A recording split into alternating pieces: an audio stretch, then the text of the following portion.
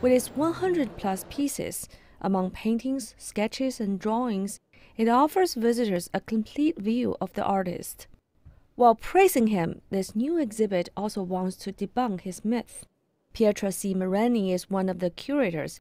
He says Leonardo was not a lone genius, but a genius of his time. This exhibit presents a new idea on Leonardo, as seen through the showcasing of 10 themes from his body of work. These 10 themes span from his youth to his older age, and they show how each of them evolves. One of them is about his drawing, which was the foundation of his art. But the novelty of this exhibit is the constant comparison of Leonardo's work with that of his preceding sources, both artistic and scientific ones, and with his contemporaries. Da Vinci's portrait of an unknown woman usually hangs in Louvre. But in this room, this enigmatic beauty is not alone.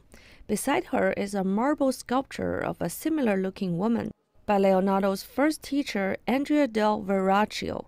Leonardo da Vinci studied in Verrocchio's workshop from the age of 14 to 26 when he began his service at the court of Medicis. In the second half of the exhibit, visitors can see Leonardo's keen eye for science and nature. The grand absentee of the exhibit is the Mona Lisa, who remains in the Paris Louvre. 宋耀天 CCTV